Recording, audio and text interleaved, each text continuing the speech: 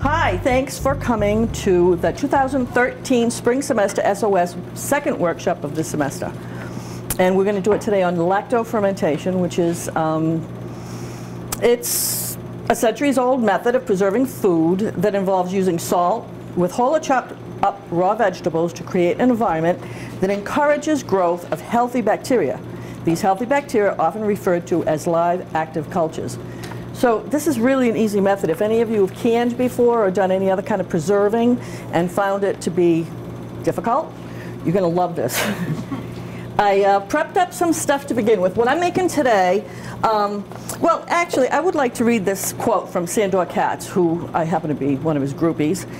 The main difference between vegetables left to rot and those destined for delicious fermentation is usually salt.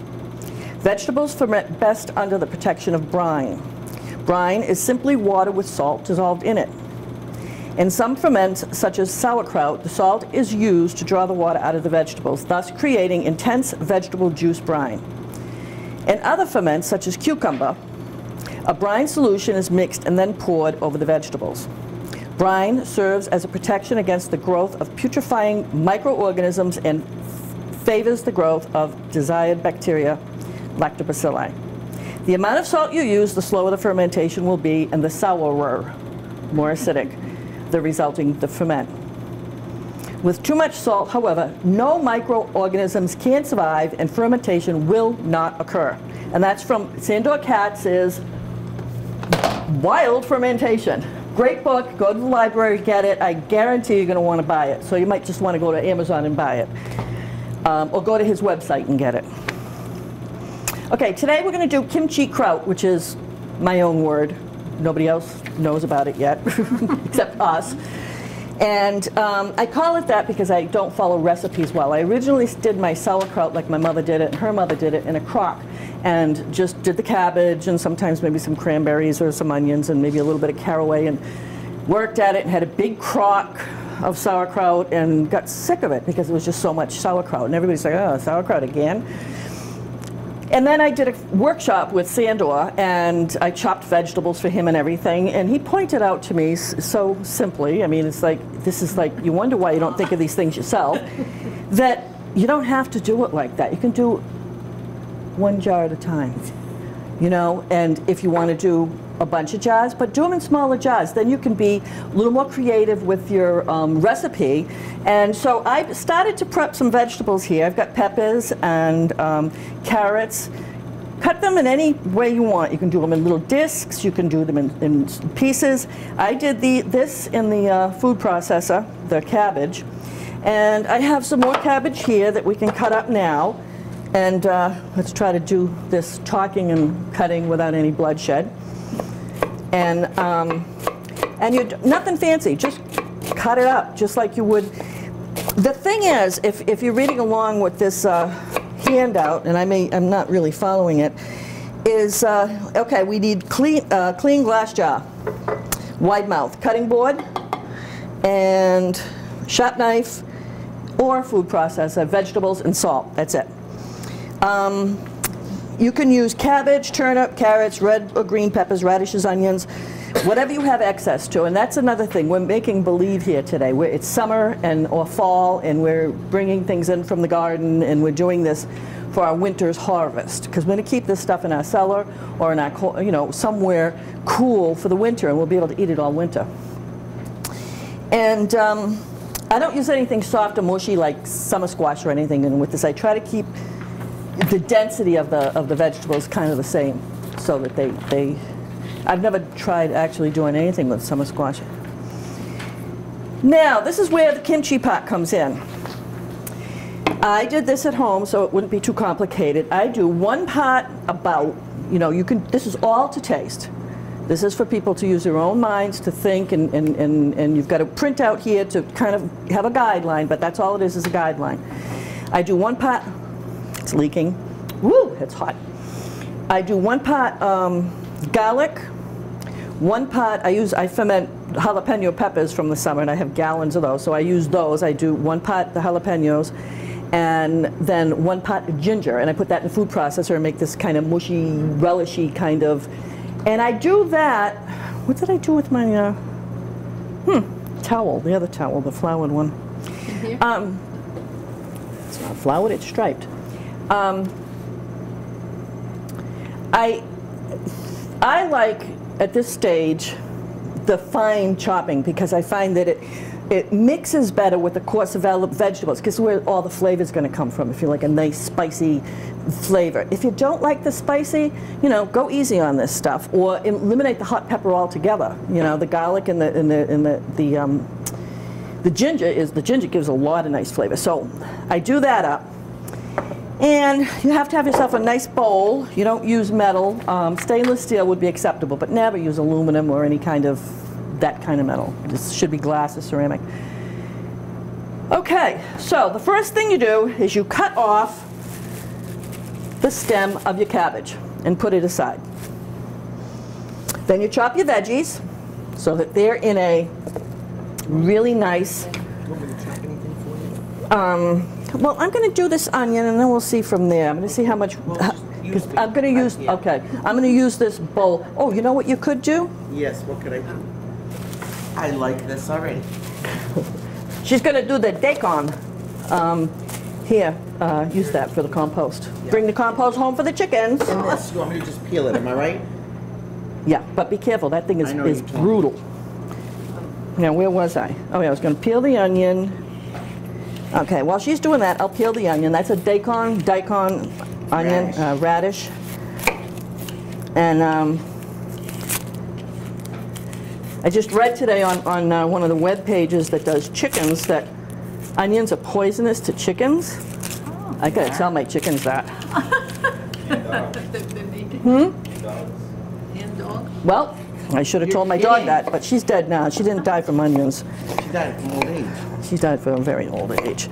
So I'm going to just chop up, and like I said earlier to people before we started this whole thing, we were chatting, and size and texture and everything is not a big deal. That's another thing I learned from Mr. Katz, is that, and I give him all the credit, it doesn't make any difference. Just chop it. Don't get anal about it. You know what I mean? It's just make sure you don't cut your fingers. In other words, don't be like me. Everything has to be the same size. One of the farmers' potlucks I go to, somebody does this awesome kimchi, and I don't know how they cut their stuff, but it's in sizes from this to this. I mean, it's all kinds, but it's still, you can pick up a piece and gnaw on it like an apple, and it's so good. Okay, I'm going to put this into into my bowl here, because I'm looking, and I don't think we're going to fit much more than this. And this gets so much fun, and you'll see why you don't want to do too much more than this. I'd probably like a bowl maybe twice as big as this, ideally. Or twice as big? Twice the size of this bowl, so that I could do twice as much, because I think that would be. Now, on the printout, a handout, I do say that put in 1 tablespoon to the volume of a medium-sized head of cabbage. Now that's kind of elusive to most people. But I would say, seeing how I have a small head of cabbage, 1 tablespoon, and it's in here. I've got still a half a cabbage almost here. And, you know, so I would say this is not too much more than, but you get used to this. This is something. Buy sea salt, kosher salt. I found very inexpensive. I wish I could afford Himalayan pink salt and everything else, but I'm not in that income bracket. So I just go get the Gonzalez sea salt, and it's like really cheap. And this is how I measure. That's a tablespoon. And I put that in, and then you start mixing that in. And I have washed my hands very, very well. I saw her do it, so she did. And then I did it again after you saw me. Oh, you want to You want me to do it? Why don't you? Yeah, you take it off. Here's the little knife, and Don't trust me with the big one. well, I need to take the spot off. Will be easier. And then just do up enough so we've got some of this in for flavor. Do it maybe up like this, you know, or however you want to do it. You know, like I said, chop anywhere that's comfortable. So you start mixing this in. The point I'm doing right now is just simply getting the salt mixed in. And you do have a tendency to want to put more salt, because that doesn't seem like much salt. You're saying, oh, that doesn't, you know. Yeah. And I may put some more salt in, but you have to get to the taste test, and you can't get to that until you've tossed it a little and it's evenly distributed. And the taste test should simply be a little salty, like you'd eat your food. It's not like salty, you know. And I've made that mistake. I salt my food and then taste it to see if it needs salt. I'm in trouble. Yeah, my daughter does the same thing. But the thing is, too much salt, as we read earlier in the piece, is will kill even the lactobacilli. So then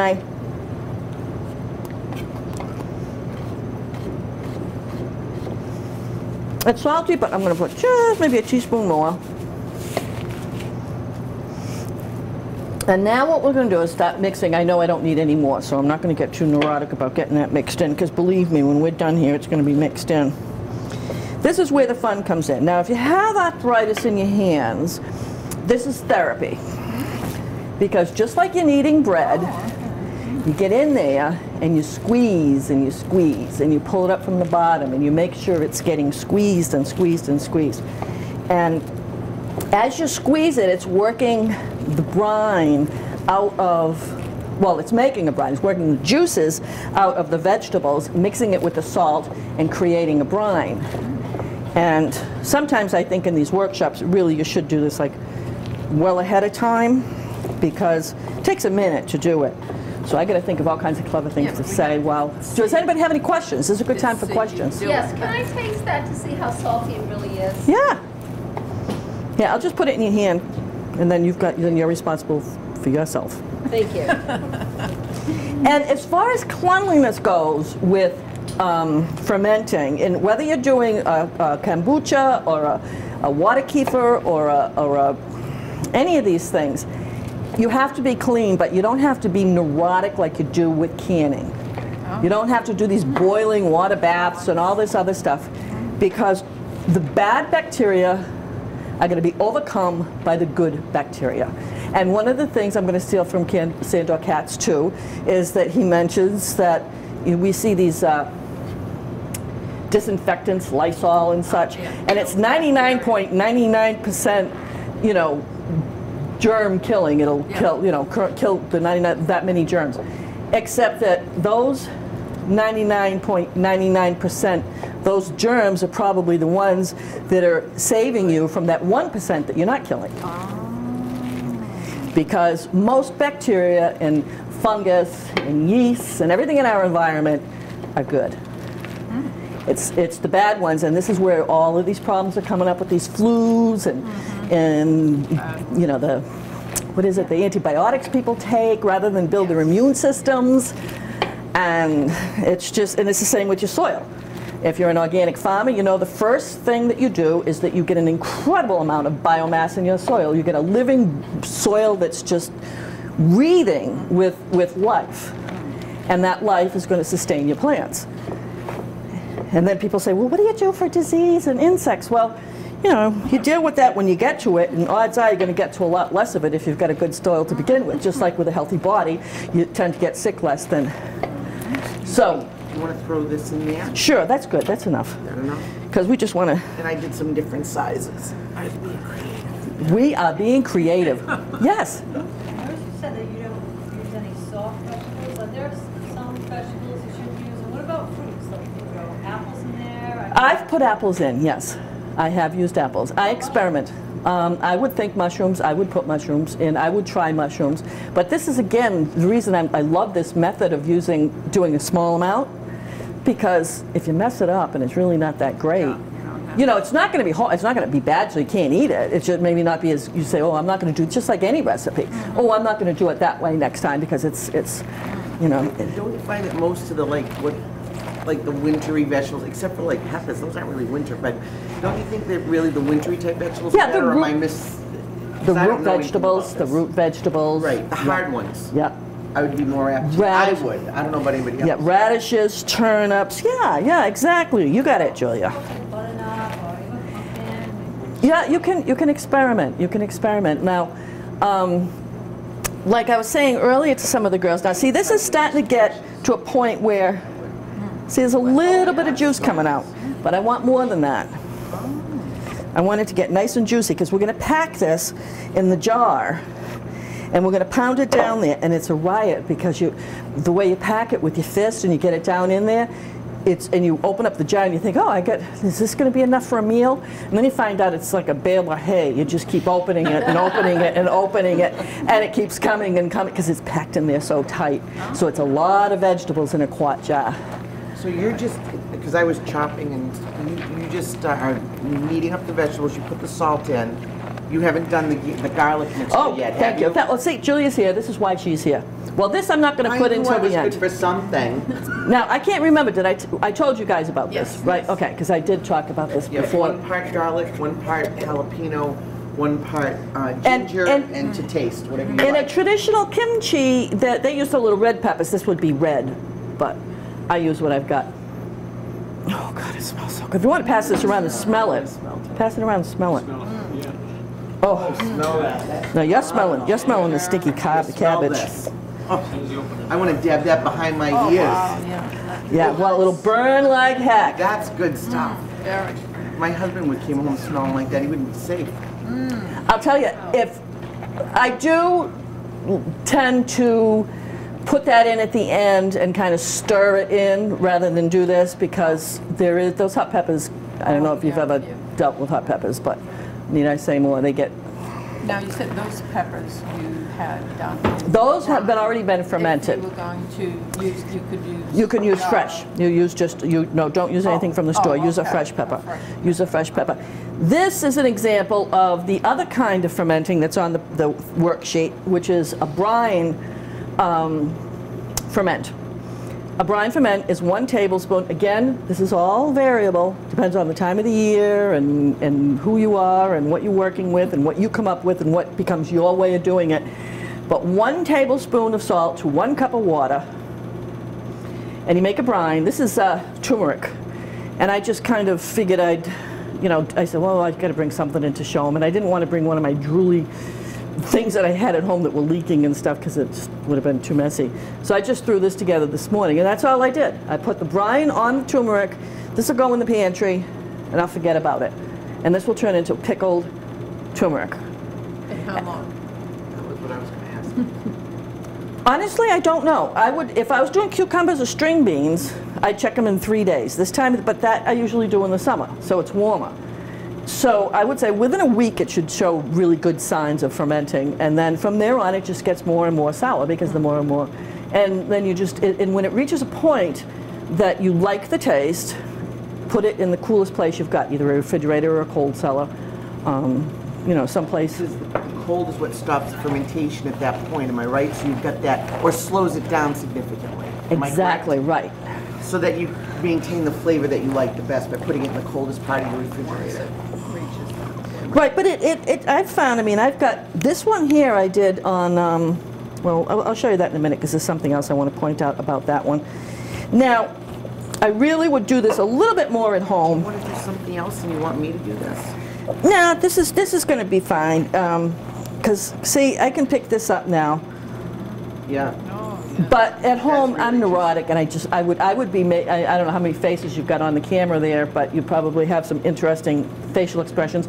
But I really get into it. I get home and it's therapy, you know what I mean? It's like, and the reason this is not a workshop and a demonstration is obvious. Now it really gets obvious. Because we're going to pack this in here now, and I usually put about, a couple of handfuls, about a third full, and then pack.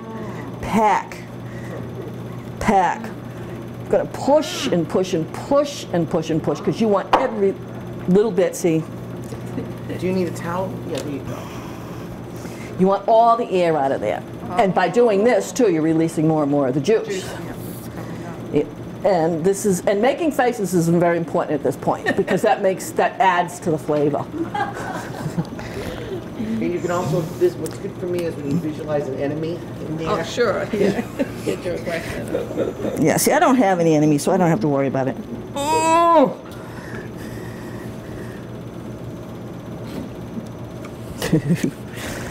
But and you can see how pretty it gets. I mean, it's really got a lovely, lovely complexion.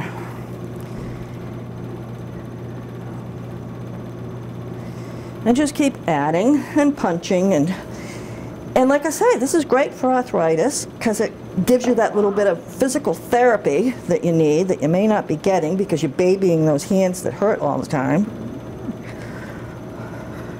Plus you're covering up that nice salt and all that nice vegetable juice.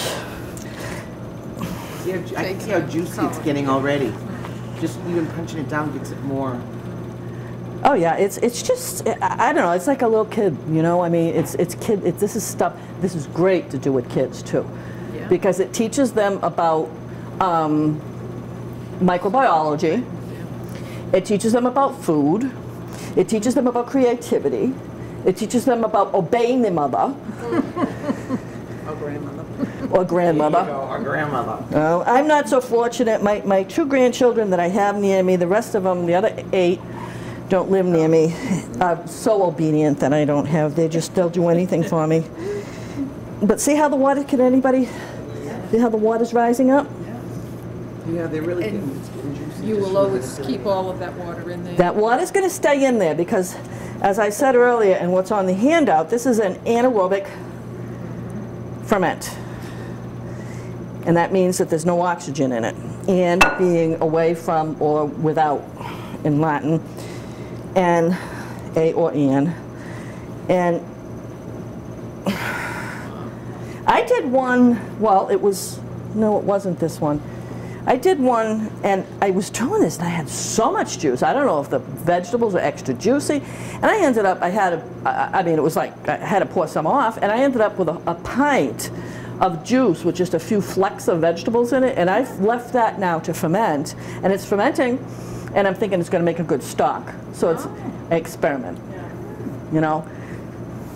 I think that's a great idea. I never throw the waters away from almost anything that I do, whether if I cook veggies in, I will actually freeze them if I don't have a use. Really? And then I make I do too. out of all my vegetable stocks. I might reduce them a little bit so it's not so much space, but oh my God. I've got the clear plastic containers, and you didn't hear me say plastic. I don't use plastic. I don't use plastic. But I've got the clear plastic containers in the freezer, and like Julia, I'll have this much broth, and I'll put it on. One will be yellow, one will be green, one will be another color, and it's like those sand things, you know. Yeah, as long as it's a vegetable. Okay, now this brings up. And it's phenomenal. Where's my little knife? This little knife is now going to take the cabbage stem, clean it up a little bit, and we're going to make a plug here for this. There's different ways. I love this part. There's different ways to anchor your vegetables, but for kraut, see, I'll get it on the towel. See? Oh. See it? Can you get that from over there? Can you see it? Isn't that cool? And that is anchoring our kraut. Now, where is it? Can you point out to me where I've got this? Now you can take the cabbage stem right there, 5. Okay, now you can take the cabbage stem and trim it to fit the jar. You can also use a plastic bag of brine or a rock, and it's to improvise. So I grabbed this on the way out. This isn't very fancy. This is home Susan's I call it flower child redneck gardening and cooking. It's kind of a fusion. And I just took a plastic bag, filled it with, actually I put water in, it's not brine. You should use brine in case it leaks. But I was so confident it wasn't going to leak that I used water. But you should use brine, and you fill the plastic bag, you put it down, and it'll hold it down there. What I did is I just twisted it and put the thing on and cut off the extra. You know, but I mean, you can do it, if you're a neat person, you can do it much nicer than that. The rocks, I didn't grab one, but I get those river rocks, the nice shiny smooth ones, and make sure they fit. Put one of those in, and then when you put the cap on, it pushes everything down. And then you do it just fingertip, just like you do for canning, just fingertips. Not, you know. Oh, wait a minute, we didn't put in We gotta put this all back. Oh, Oh. and I forgot after I told you. I know it, huh? I told her and then I forgot. I put it down. Well, that's all right. We'll get another That was so demonstration. much fun. That's adding more volume to it. Yeah. And see, if you're home, this is the kind of stuff you do. I mean, you're gonna. Find the knife. Okay. Now we put this in, and this is going to be pretty spicy. This is a nice spicy mix. I put. Is that about a cup full?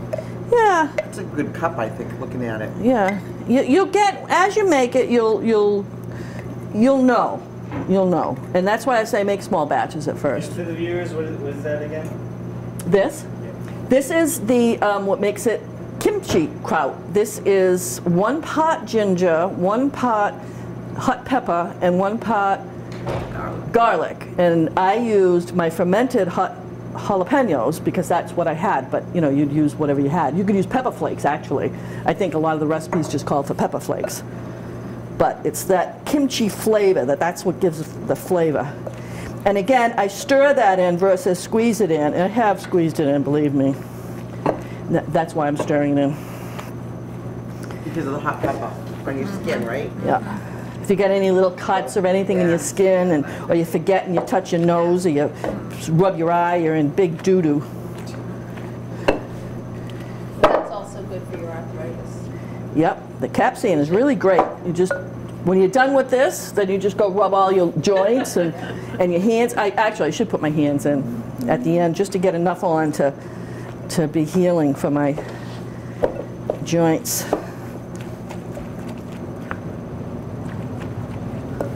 You guys smell that? That smells so wonderful. Oh, I love it. It's like, how can you wait long enough for it to And it's so ferment? You eat it addictive, now. you know? And I eat this stuff. I don't know if we should put this on film, but I eat this stuff. I have chicken, so I eat a lot of eggs. I believe that a human being can live on kale and eggs, myself, personally. But I'll do my crispy fried eggs. I get the cast iron pan red hot and little olive oil, and then crack the egg in so it gets all brown and crispy, and then I flip it over, do it over easy, throw it in the plate, and I put a glop of this on top and some alfalfa sprouts, and it's like, oh, it's so good. It's That does just, sound good, doesn't it? it's weird. Is she drooling? I am. She's not. I think that sounds really No, good. your son is the one that likes this stuff. Do you eat it? Well, that's what I'm thinking. I'm going to try this myself. Wouldn't it? Oh, you could do an omelet with that. Yeah. And some people say, like someone asked me recently on the Facebook page, you know, should I can it? Can I can this? And I'm like, well, it's kind of redundant. I mean, you're doing this to preserve the vegetables, and you're doing this to develop more nutrition as well. I mean, there's a lot of things that grow in here that are good for you. Now my hands are touching it, but not like as much as they would have been. And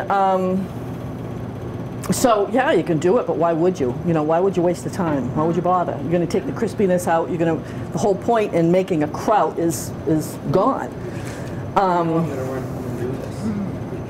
But it's like in Lithuania, they take half cabbage and half kraut and cook it together and make fried cabbage and mushrooms with wild mushrooms, and they use the kraut. So they cook it, you know. And then we have that for one of our Christmas dishes, for our Christmas Eve dishes. Probably last a couple of months anyway. Oh yeah, this can last a year. This lasts and lasts and lasts and lasts. As long as you keep it under the water. I've read of people, not that I've personally kept it that long because I eat it, but it doesn't last. I've read people that have eaten it. They said, I thought it went bad and I forgot about it and left it, and then they opened it a year later and they said it was awesome. Now this is what you call the kimchi kraut. Which is my word. Right. But could you, like, this is the same thing when you make like those dilly beans? No. No? When you do the dilly beans or you do dill pickles, kosher dill pickles, you use the brine method. Right, okay, that's With different. cucumbers, you pick the smaller cucumbers because you don't want the big old seeds and everything in them. And you pack them in your jar with dill. This is how I do my, you put whatever you like in them. But I put dill, preferably a nice fresh dill from the garden with a head and leaves and everything on it. Garlic and hot peppers. I like the hot peppers in it too. And I packed that all together and put the brine on it. 3 days in the summertime, you got half sour dill pickles. That people go, oh my goodness, how did you do this? Where did this come from? I mean, people really do get impressed. And they, oh, you put a grape leaf in too, or you can use cherry leaves or oak leaves, but traditionally it's a grape leaf because there's tannic acid in it, and the tannic acid acts like an alum, keeps the crispness into the vegetables. Which I've often thought, why not line the jar with these? You know, I haven't tried it yet, but I keep grape leaves in the refrigerator. I dry them and then I just reconstitute them so I can use them in the winter. So here we are, back again where we were, and back with our friend here, and there. I just love the cabbage topping. Yeah. I don't remember. I don't know. That's to keep it under the water. Yes, that's to anchor it under the brine. No, I eat it. I eat it. If it's moldy or something, no. But I mean, because you will get mold on these things. Like when you do it in the crock, now you put a plate on it, and then you take and you put a rock on. You put a towel over it to keep, you know, debris and insects or what have you out of the crock, and then you put a clean rock on it to anchor it. And when you pick up that cloth, there's always mold on it. You have to rinse it out and redo it. But you skim it. It's on the top. It's not a bother. If one happens to be on one of the pickles you take out, you rinse it off. It doesn't. You know, it's not a bother. I cannot ferment that way. Well, see, I grew up that way. I mean, it's okay. It's dinner time. Okay, sissy, go down the cellar, get the pickles, get the this, get the that. You know, and you go down with a little basket and get everything for supper. Individual jars, and you mostly avoid that.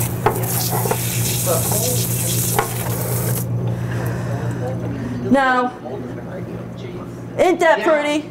It is. Beautiful. Gorgeous.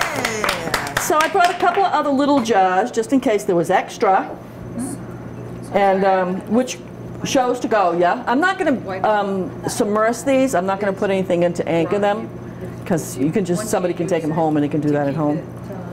Underneath the brine, instead of using the, want to explain again? I'm sorry, I did miss that. She missed the thing about the bag. Want to explain that again? Who was that? Me. I missed the bag. Oh, I was going to give you a lecture about paying attention in class. My boss called. I had to take it. This is just I'm going to lie and say there's brine in there. It's water, but you put brine in a plastic bag and you put it in. I just twisted the bag, pushed it down to anchor it below the brine, and then pulled the top over, and I just got it on there and then cut it off.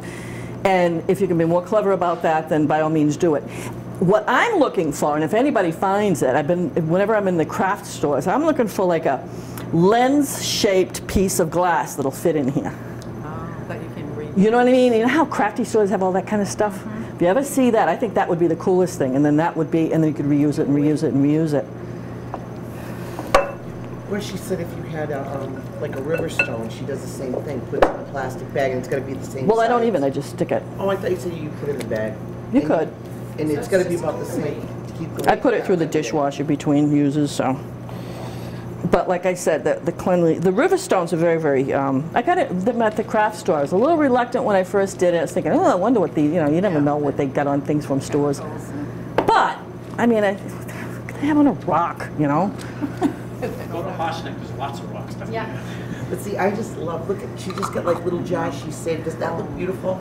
You can make this stuff and like give it away for presents. Oh yeah, I do. I mean, it's like, and there's another method you can use. You can do the same thing as this with the sprinkling on with eggplant. And then when the eggplant's done and you're going to serve it, you put it for a day or so. You cover it with olive oil.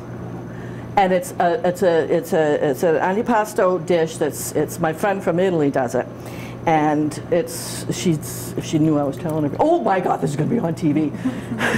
Actually, she doesn't do it that way. Her method is different. So, but she does. She's got a gourmet shop up in near Boston, and she sells all that kind of stuff. But you know, and then I brought my little handy dandy thing. If you don't, like hands, you can use a spoon, but why use a spoon when you got hands? You can use one of those old-time potato mashers too, the round. Yeah. Just squish it. Sure, as long as it's stainless steel. Wood. Oh, the wood one. The Yeah. old-time ones, yeah. Yeah. Yeah, get creative. I mean, they have kraut smashes. I mean, for the Crocs, they used to have these wooden things that you bashed your stuff with and everything. But So for the two little ones you just did, you wouldn't worry about writing it down? the thing is that what I'm saying is I am not anchoring this down, but I'm saying that I'm not anchoring it down because whoever takes it home can anchor it down. And you know what? Quite honestly, if it's got enough fluid on it, oh, I forgot about the burping. You've got to burp them every day. Oh, every day. And you always keep them on a plate. Like I put mine on top of the refrigerator. Excuse me? Did you say every day? Well, I don't do it every day, but I tell everybody to do it every day. But they do get a lot of pressure in them because of the gases that are built up inside from the fermentation process. Builds gases, so there's pressure inside the jar, so you'll get leakage coming out. So it kind of drools. So you put it on a plate. And if you find that it went crazy, it drooled too much, oh my God, I don't have enough water, put a little water on it. Put brine if you want, but just make sure it's covered. You can just add more water at that point. And I'm just going to put that in this jar because there's only a little bit of water left. I've also seen that they have plates that are specifically for this, and you put an airlock in it, so it's really thin. I can't hear what you're saying, Corey. They sell lids that have, you put an airlock in it, basically has a hole around it. Yep. And these airlocks, or even just a piece of plastic tubing or something like that, put it into some water. Yeah. And that acts as an airlock. But it's stuff Yeah, just like when you're doing the beer and the wine and stuff. Yeah, you go on the internet, you find all kinds of gadgets. Because I do a Facebook page and I do a lot of food stuff, and I'm with all these canning people and all these, preppies and all these people that are, putting things up and saving things and doing things, and boy, do they sell some stuff. You can really be a homesteader and spend some serious money on gadgets. I mean, it's amazing when. But isn't that the purpose of being homesteaders? Not to have all the gadgets. But these poor people, you got to understand though, they're over there taking care of their cows and their pigs and their chickens and their geese, and they want to stay home, so they do this stuff on the internet to make money, So it's like 6 of one, half a dozen of another, who am I to, But, so I'm just going to put that in there. We've got another cover someplace. And I think that's about it now. And like I say here, good luck with your new skill. Now that you can see how easy it is to make kimchi, you can have vegetables from your garden all year. I recommend that you get Sandor Katz's Wild Fermentation from your local library and try your hand at other microbial adventures. Because it's fun. It's fun, and now my arthritis is much better. Got it? I'm going to tell you, Google it, girls, Google it. Thank you. So many tips. Make dilly beans. Yeah. I've got her on film. We went to a workshop at the. Oh yeah, that's right. At the That's right, NOFA, at the NOFA, I get a video of her doing, for just a little clip because I did it on my cell phone of her. She was sitting up in front and Real Pickles. Dan, what's his last name? I don't remember, but he's off Actually, the the business is now a co-op. It's not a is it? business anymore. Excellent. And he's up from Western Mass, and he did a dilly bean fermentation workshop some years ago. And he says, okay, I need volunteers. You should have seen her shoot out of the chair. You never think anybody can move that fast. She got up there and she did a good job. She did a great job. I get to take home my jar of dilly beans. And they're phenomenal. Yeah. Garlic and dill and salt and water. And That's all it you is. make them now? I have made them in the air. They're phenomenal. It's so easy. You can do. He also did cucumbers with them too. He did some cucumbers. Did he? No, we passed them out. He he had passed done them them already. And anybody that doesn't know about Time Exchange here in South Coast, Massachusetts, you can go to exchangetime.org and look into it. It's an hour exchange. You deposit hours, and you can whatever it is, take hours out. And it's new. And it's awesome, and it's a way to get to know people, and it's a way for, like myself, a single senior citizen, to get things done that I can't do. If something breaks, what am I going to do? It's like I don't have the money to fix it, so it stays broken. But with this, I mean, I do a workshop for SOS, who will be a member of the Time Exchange as well. Clubs and organizations can join. So I'll get hours for this, for every hour I put in to do this. And I did a potluck at my house to introduce the Time Exchange, and I had hours for that. I teach someone about permaculture, I can give them hours for that. So it's like, it's a beautiful thing. So I can get my roof done, or my gutters cleaned, or, you know, So chicken coop shoveled out. there's a list of needs that people have, and then there's a list of... Right, on the People that website, have they have requests and offers, I think is the way they phrase it. Requests and offers, and it's new, so it's kind of a slow start. Not everybody's put down their requests and offers. They've joined, their name is there, but you really don't know what they're there for. They've got to go in there, and if you do decide to join, participate as much as you can, because it's got to get rolling. Once it gets rolling, then, you know, it's like anything else. It'll get a life of its own. It's an hour for hour. In other words, there's no money exchange and there's no monetary value placed. If you donate an hour, you've banked an hour to spend with someone else. So if I, for example, tutored astronomy and I tutored your child for astronomy for an hour, then I banked that and you've spent an hour that you've had banked. And that's how it works. So, and it can be anything. It can be like the time exchange. It can be as simple as, I have a car and I'm willing to give someone a ride to the doctor. You can read It to can be old that, people, or to whatever. people that don't Right. want to read, anybody. You Baby can, pie, if you're a great anything that you girl do or that's something. volunteer, and it is a good thing to encourage people to join. The Audubon Society joined. There's another group that joined, and what it does is it encourages people to join these organizations and volunteer, because they're getting something back now. And in our society, we're trained to do things for something back. And we're trying to untrain that, you know, and by doing this, it becomes easier and easier for people to give of themselves openly and easily without expecting anything in return, even though you will be. But the more you do it, the more you find there's some people that don't even want their hours. But, and if you don't want your hours for any reason, you can donate them to anybody in the Time Exchange. Yes, if someone else- is a senior citizen that needs 8 hours worth of work and they don't have it, and you've got a few to donate, you can. So You it's can great. donate it to somebody else. It's very, very, and it's fluid. It's a very fluid thing. I mean, we're still building it and learning and you know, trying to come up with ideas and Do you know thoughts. when the And next meeting is going to be for everyone else? I don't know. There's a board meeting tomorrow afternoon, Go and on the website. I'll know after that. Go on the website, I'm sure they'll say it, but they are having introductory meetings for people from time to Right, time. and you can host an introductory meeting at your home and invite friends, and you can bank hours on that. That's what I did. I had a potluck, and it was great. I had all women, you know, old friends, new friends. Everybody gets to know each other, and I didn't feel uncomfortable because I didn't have people I really didn't know, you know, and worry about, well, they're going to see the beehives underneath my hutch, you know, my Hey, they came to see the buffet. beehives. The beehives are stuffed under the buffet, you know. It's like, you know, it's the way I live. So, anyway, but thank you all for coming, and Thank you, good job. good job. Thank you. I'm so happy. I'm so happy, because this is really important stuff that people have to know about.